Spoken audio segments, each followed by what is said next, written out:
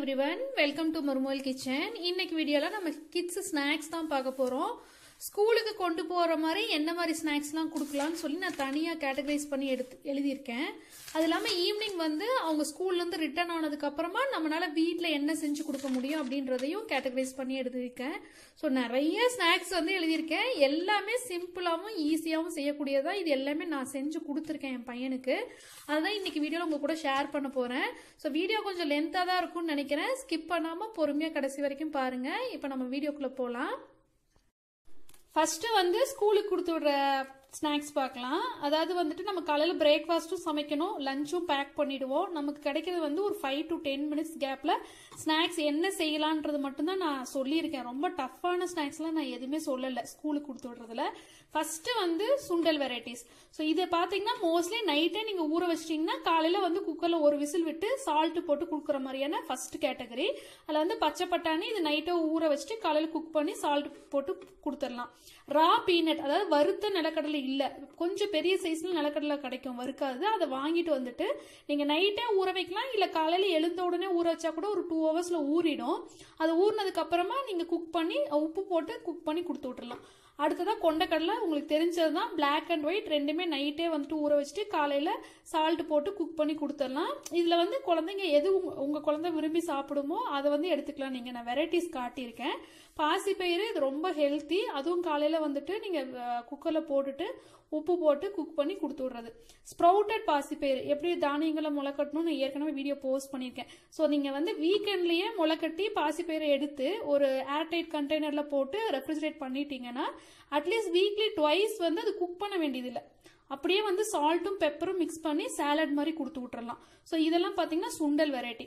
அடுத்ததா உருண்டை வெரைட்டி. அதாவது இது வந்து வீக்கெண்ட்ல சண்டேல சாட்டர்டேல நம்ம ஃப்ரீயா இருக்கிற டைம்ல செஞ்சு ஒரு ஏர்டைட் கண்டெய்னர்ல ஸ்டோர் பண்ணி எடுத்து வச்சுக்கிட்டோம்னா மினிமம் வந்து 4 to 5 days வரைக்கும் ஒண்ணுமே ஆகாது. ஃப்ரெஷ்ஷா ப்ரிப்பேர் பண்ணி அந்த வாரம் ஃபுல்லா கொடுக்கக்கூடிய உருண்டை வெரைட்டிஸ் எழுதியிருக்கேன். இது எல்லாமே பாத்தீங்கன்னா உருண்டை தான். ஸோ ஒவ்வொரு வாரம் ஒவ்வொரு மாதிரியான வெரைட்டி நம்ம வந்து சண்டே ப்ரிப்பேர் பண்ணி வச்சுட்டு மண்டே டு ஃப்ரைடே கொடுக்கலாம். ஈஸியா தான் இருக்கும். அது என்னன்னு பார்க்கலாம். ஃபர்ஸ்ட் வந்து நிலக்கடலை உருண்டை, அதாவது பீனட், ரா பீனட் வறுக்காது வாங்கிட்டு வந்துட்டு நாம வந்து பேன்ல போட்டு வறுத்து, ஏன்னா இது ஏன் இப்படி சொல்றேன்னா வறுத்த வேர்க்கடலை எடுத்து செஞ்சீங்கன்னா சரியா வராது, பூசணம் பிடிச்சிரும். அதனால நாம வந்து வறுக்காத வேர்க்கடலை வாங்கிட்டு வந்து நாம அப்போ ஃப்ரெஷ்ஷா ஃப்ரை பண்ணிட்டு தோலை எடுத்துடணும். தோலை எடுத்துட்டு மிக்சியில போட்டு நல்லா ஃபைனா கிரைண்ட் பண்ணிக்கணும். அது கூட வந்து வெல்லம் வந்து நல்லா மண்டை வெல்லம் தட்டிட்டு இது பொடிச்சதுக்கு அப்புறமா வெல்லத்தை வந்து அதே கூடவே போட்டு மிக்சியில வந்துட்டு மறுபடியும் ஒரு ஓட்டணும். அப்படின்னா உங்களுக்கு கொஞ்சம் திக்காயிடும். ஸோ அதை வந்து வேற பாத்திரத்துக்கு மாத்திட்டு நீங்க பால்ஸ் மாதிரி லட்டு மாதிரி பண்ணிட்டீங்கன்னா இதை வந்து நீங்க ஒரு 4 to 5 days ஏர்டைட் கண்டெய்னர்ல வெளியவே ஸ்டோர் பண்ணிக்கலாம். ரெஃப்ரிஜரேட்டர்ல வைக்க வேண்டாம், ரொம்ப ஹார்ட் ஆயிரும் இந்த மாதிரி உருண்டெல்லாம். ஸோ கிச்சன்ல ஒரு ஏர்டைட் கண்டெய்னர்ல ஸ்டோர் பண்ணி வச்சுட்டீங்க அப்படின்னா டெய்லி ஒரு உருண்டை இல்ல 2 உருண்டை வந்து ஸ்நாக்ஸ் பாக்ஸ்க்கு போட்டு கொடுத்துடலாம். உங்களுக்கு ஈஸியா இருக்கும். இது வந்து நிலக்கடலை உருண்டை. அடுத்ததான் ஆக்சுவலி என்ன ஆகுனா இந்த மாதிரி வந்து உருண்டெல்லாம் கொடுக்கும் போது ஒரே உருண்டையை திருப்பி திருப்பி கொடுத்தா அவங்களுக்கு போர் அடிச்சிடும், அவங்க சாப்பிட மாட்டாங்க. ஸோ மாத்தி மாத்தி கொடுக்கணும். ஒரு வாரம் வந்து நீங்க நிலக்கடலை உருண்டை ப்ரிப்பேர் பண்ணி கொடுத்துட்டீங்கன்னா அடுத்த வாரம் நட்ஸ் உருண்டை, அந்த மாதிரி மாத்தி மாத்தி கொடுக்கலாம். எல்லாமே ஹெல்த்தியான வெரைட்டிஸ் மட்டும் தான் நான் ஷேர் பண்ணியிருக்கேன். அடுத்ததான் பொட்டுக்கடலை உருண்டை, அதாவது அந்த சட்னி கறிக்கிற கல்ல சேம் அதே தான். மிக்சியில இது வந்து ஃப்ரை பண்ண வேண்டியது இல்லை, மிக்சியில வந்து ஃபைனா பவுடர் பண்ணிடணும். ஃபைனா பவுடர் ஆனதுக்கு அப்புறமா சர்க்கரை, வெள்ளை சர்க்கரையை போட்டுக்கலாம்.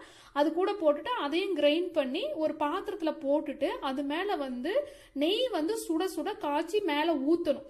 ஊத்திட்டு நீங்க வந்து அப்பவே மிக்ஸ் பண்ணணும். கையை பொறுக்கிற சூடு வந்தோடனே உருண்டை பிடிச்சி எடுத்து வச்சிடணும். இதே ப்ரொசீஜர்ல தான் மற்ற உருண்டையும் இருக்கும். தேர்ட் ஒன் வந்து அடுத்ததான் மில்லட்ஸ் உருண்டை. அதாவது ராகி, திணை, சாமை எது வேணா செய்யலாம். தினை மாவு லட்டு தெரியும், முருகருக்கு வந்து படைப்போம். அதுதான் சேம் அதே தான். நீங்க வந்துட்டு நல்ல குவாலிட்டியான மில்லட்ஸ் மாவு வாங்கிக்கோங்க. ராகி மாவு, தினை மாவு, சாமை மாவு வாங்கிட்டு வந்துட்டு அதை வந்து நெய்யில வந்துட்டு வறுக்கணும். நெய்யில வறுத்துட்டு தனியா வச்சுக்கோங்க. இது வந்து தனியா ப்ரௌன் சுகர் இல்லைன்னா வெல்லத்தை வந்து பொடிச்சிட்டு மிக்சியில அரைச்சுக்கோங்க. ஸோ இந்த வறுத்த வறுத்த மாவு மேல இதை வந்து கொட்டணும். கொட்டிட்டு நல்லா மிக்ஸ் பண்ணி விட்டுட்டு மறுபடியும் நெய் வந்து சூடா காய்ச்சி அதுல ஊத்திட்டு சேம் அதே மாதிரி தான் கை பொறுக்கிற சூட்ல வந்த உடனே பாலா பிடிச்சி எடுத்து வச்சுக்கணும். வேணா ஏலக்காய் பொடி வந்து தூவிக்கலாம். இதுல மட்டும்தான் நம்ம வந்து கீல ஃப்ரை பண்றோம். இதுக்கு முன்னாடி பார்த்ததுலாம் வந்து ட்ரையா தான் வந்துட்டு பேன்ல ரோஸ்ட் பண்ணுவோம். இது வந்து கீல ஃப்ரை பண்ணிக்கணும். மாவை சர்க்கரையை வந்து மிக்சியில பொடிச்சுக்கணும். ரெண்டையும் சேர்த்து மிக்ஸ் பண்ணி எடுத்ததுக்கு அப்புறமா திருப்பியும் நெய் வந்து சூடு பண்ணி இதுல ஊத்திட்டு உருண்டையா பிடிச்சி வச்சுக்கிறது. பொரி உருண்டை இது வந்து கொஞ்சம் அந்த கம்பி பதத்துக்கு வெள்ளைப்பாகு காய்ச்சணும். தெரிஞ்சா மட்டும் செய்யுங்க. நல்லா அடிகனமான ஒரு வானல பேன்ல வந்துட்டு இந்த கம்பி பாகு பதத்துக்கு காய்ச்சின வெள்ளைப்பாகுல பொரிய போட்ட உடனே சூடாவே உருண்டை பிடிக்கணும். தெரிஞ்சா மட்டும் இதை செய்யுங்க. ஸோ உருண்டை எல்லாம் முடிஞ்சிருச்சு. அடுத்ததான் ஸ்டீம்டு ஸ்நாக்ஸ் பார்க்கலாம். ஸ்வீட் கார்ன் வந்து உங்களுக்கு கடையில் கிடைக்கும். அது வாங்கிட்டு வந்து பேக்கெட்டாக வந்துட்டு ரெஃப்ரிஜரேட் பண்ணிக்கிட்டிங்கன்னா நீங்கள் ஸ்டீம் பண்ணி கொடுத்துடலாம். காலையில் ரொம்ப ஈஸி. இட்லி பேன்லேயே ஸ்டீம் பண்ணிவிட்டு பட்டரும் சால்ட்டும் மிக்ஸ் பண்ணி ஸ்நாக்ஸ் பாக்ஸில் போட்டு கொடுத்துடலாம். கூட வந்து பெப்பர் பவுடர் இல்லைன்னா சாட் மசாலா பவுடர் இல்லைன்னா வந்துட்டு லெமன் ஜூஸ் புளிஞ்சு கொடுத்துடலாம். ஸோ 3 வெரைட்டி இதுலேயே உங்களுக்கு வருது. அடுத்ததான் மசாலா பொரி. நம்ம பொரி வீட்டில் இருக்கும். அதை வந்து கொஞ்சம் அவங்க சாப்பிட்ற மாதிரி மசாலா பொரியாக மாற்றி ஒரு ஏர்டைட் கண்டெய்னரில் வச்சுக்கிட்டா அதையும் கொடுத்து விடலாம். ஸோ நம்ம வீட்டில் சாப்பிட்ற பொரி தான் தேங்காய் எண்ணெயில தான் ஃப்ரை பண்ணணும். அப்பதான் நல்லா இருக்கும். தேங்காய் எண்ணெயில கடுகு கருவேப்பிலை நிறைய கருவேப்பிலை போடுங்க. நல்லா வாசனையா கமகமன்னு இருக்கும். வரமிளகா பூண்டு பல் வந்து தோல் உரிச்சிட்டு சின்ன சின்ன பீஸா கட் பண்ணி போடுங்க. அப்பதான் சாப்பிடும் போது எடுக்க மாட்டாங்க குழந்தைங்க. மஞ்சள் தூள் உப்பு போட்டுட்டு அப்புறமா இந்த பொரியும் போட்டு நல்லா மிக்ஸ் பண்ணி எடுத்து வச்சுக்கிட்டீங்க அப்படின்னா நீங்க வந்து எப்பெல்லாம் வேணுமோ ஸ்நாக்ஸ் பாக்ஸ்ல போட்டு கொடுக்கலாம். ஸோ பொரி வந்து ஃப்ரெஷ்ஷா அமுத்து போகாம வச்சுக்கணும். அடுத்ததான் அவல் பார்க்கலாம். அதாவது கார அவலும் சொல்றேன், உங்களுக்கு வந்து ஸ்வீட் அவலும் சொல்றேன். குழந்தைங்களுக்கு வந்து ஸ்வீட் அவல் யாருமே வேண்டாம்னு சொல்ல மாட்டாங்க. இது ரொம்ப டேஸ்டியா இருக்கும். பட் கார அவல் சாப்பிடுவாங்கன்னா அதையும் தெரிஞ்சுக்கோங்க. இப்ப காரத்துக்கு வந்து நீங்க 2 வெரைட்டி போடலாம். ரெட்டும் போடலாம், ஒயிட்டும் போடலாம். நீங்க அவல் வாங்கிட்டு வந்திருந்தீங்கன்னா நீங்க வந்து செய்யறதுக்கு முன்னாடி 1 நிமிஷம் மட்டும்தான் தண்ணியில ஊற வைக்கணும். ரொம்ப ஊறிச்சுன்னா சொசனம் ஆயிடும். ஊறின உடனே நல்லா பிழிஞ்சு தனியா ட்ரை பண்ணி எடுத்து வச்சுக்கோங்க. ஆயில்ல கடுகு, உளுந்து பருப்பு, கடலைப்பருப்பு, நல்லா பொடி பொடியா கட் பண்ண வெங்காயம், பச்சை மிளகா, கருவேப்பிலை தாளிச்சதுக்கு அப்புறமா இந்த ட்ரை பண்ணி வச்சிருக்கிற அவலை போட்டுட்டு சால்ட் போட்டு ஒரு கலக்கிட்டு கொடுத்து விடலாம். கூட வந்து வேணும்னா நம்ம கேரட் துருவி கொடுத்து விட்டோம்னா இன்னும் ஹெல்த்தியா இருக்கும். அதே ஸ்வீட் அவலுக்கு வந்துட்டு ரெட் போக சிவப்பு அவல் தான் நல்லா இருக்கும். ஒயிட் அவ்வளவா டேஸ்டா இருக்காது. சேம் மெத்தட் தான். இதே மாதிரி ஃபில்டர் பண்ணி ட்ரை பண்ணி எடுத்ததுக்கு அப்புறமா இது வந்து வதக்கிறதெல்லாம் இல்லை. அந்த ட்ரையான அந்த அவல்ல வந்துட்டு தேங்காயை துருவி போட்டுட்டு பொடிச்ச வெல்லத்தை மேலே தூவி கொடுக்கலாம். இல்லை ப்ரௌன் சுகர் போட்டு நல்லா ஒரு மிக்ஸ் பண்ணி கொடுத்துட்டீங்கன்னா ரொம்ப டேஸ்டா இருக்கும். குழந்தைங்க விரும்பி சாப்பிடுவாங்க. ஸ்கூலுக்கு கொடுத்து விடுறதுல கடைசி இது வந்து சாண்ட்விச் வெரைட்டிஸ். உங்களுக்கு தெரிஞ்சது தான், பட் ஈஸியா இருக்கும் கொடுத்து விடுறதுக்கு. பிரெட் கூட பட்டர் ஜாம் மிக்ஸ் பண்ணி கொடுத்து விடலாம். இல்லைன்னா வெறும் பிரெட்டை வந்து டோஸ்ட் பண்ணிட்டு ஸ்லைஸ் மாதிரி கட் பண்ணி அது மேல மயோனைஸ் வந்து ஸ்ப்ரெட் பண்ணி கொடுத்து விடலாம். இதெல்லாம் குழந்தைங்களுக்கு பிடிச்ச ஸ்நாக்ஸ்ன்றனால இதையும் சேர்த்துருக்கேன். உங்களுக்கு டைம் இருந்தா வெஜிடபிள் சாண்ட்விச் செஞ்சு கொடுத்து விடலாம். மேல வந்து சீஸ் ஸ்ப்ரெட் வச்சு. அடுத்ததா ஈவினிங் ஸ்நாக்ஸ் சொல்றேன். அதாவது வீட்டுல வந்து நமக்கு நிறைய டைம் இருக்கும். அப்போ வந்து என்ன மாதிரி ஸ்நாக்ஸ் எல்லாம் செஞ்சு கொடுக்கலான்னு பார்க்கலாம். குழந்தைங்களுக்கு ரொம்ப பிடிச்சது பிரெட் வெரைட்டி. அதனால பிரெட் நான் ஃபர்ஸ்ட் எழுதியிருக்கேன். பிரெஞ்சு டோஸ்ட் எல்லாருக்கும் தெரிஞ்சதுதான். பட் பிகினர்ஸும் இந்த வீடியோ கேட்குறீங்கன்றனால நான் பேசிக்கான ஸ்நாக்ஸ் இதுல சொல்லியிருக்கேன்.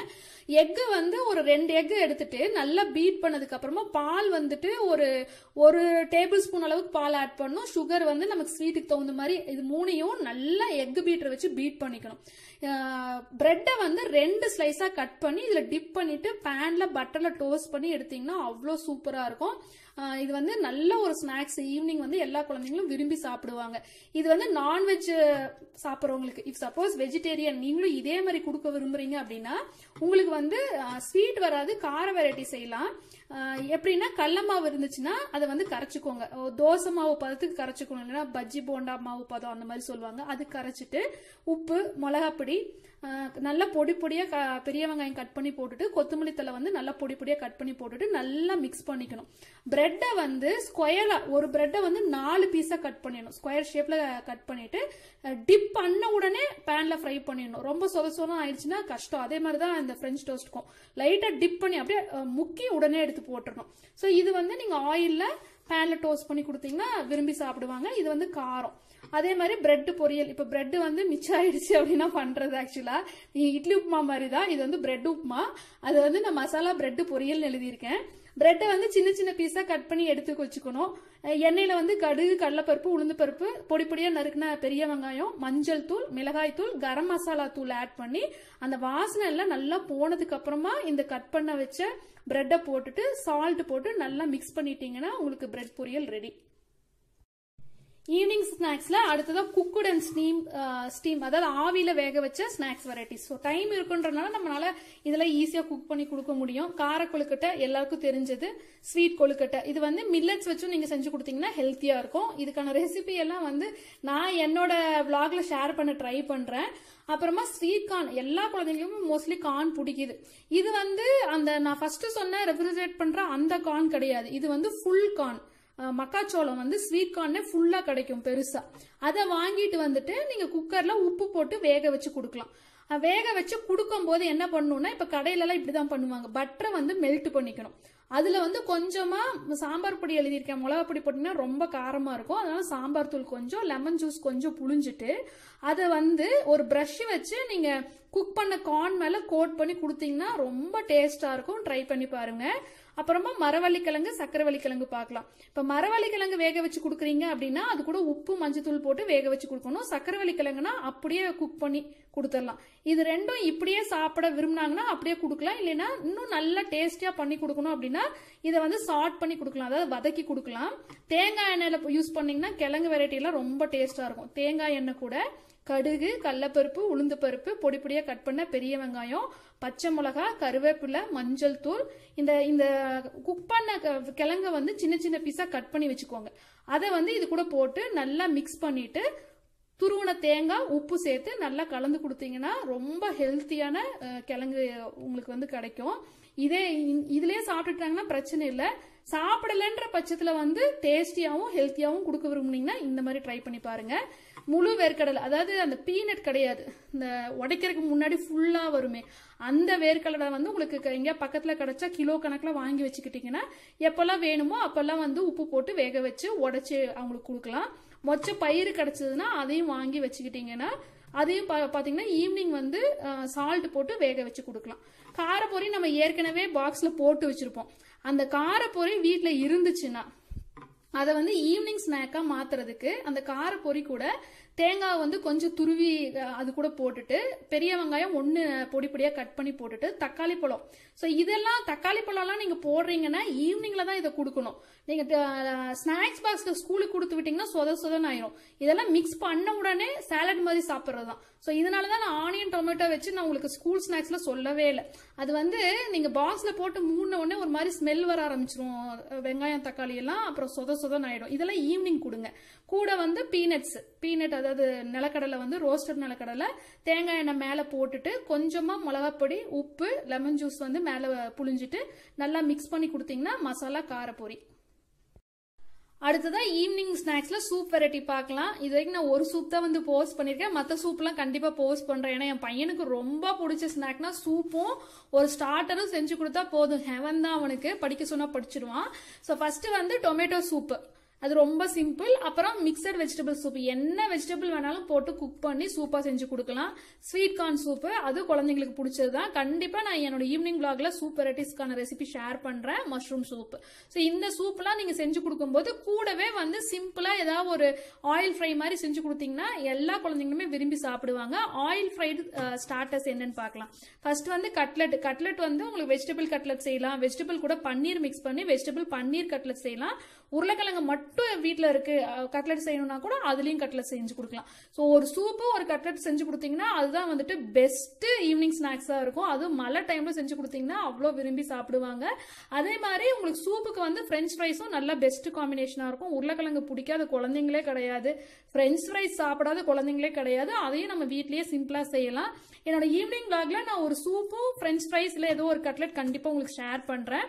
அப்புறமா நம்ம எப்பவுமே கெஸ்ட் வரும்போது செய்யற இந்த பக்கோடா, பஜ்ஜி, போண்டா இதெல்லாம் கூட செஞ்சு கொடுக்கலாம்.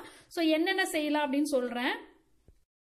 பக்கோடால நம்ம கடல மாவு கரைச்சிட்டு அதுல வந்துட்டு உப்பு, மிளகாப்பொடி, கரம் மசாலா தூள், அந்த மாதிரி நம்ம வெங்காயம், கொத்தமல்லி தலை போட்டு போண்டா செய்வோம்.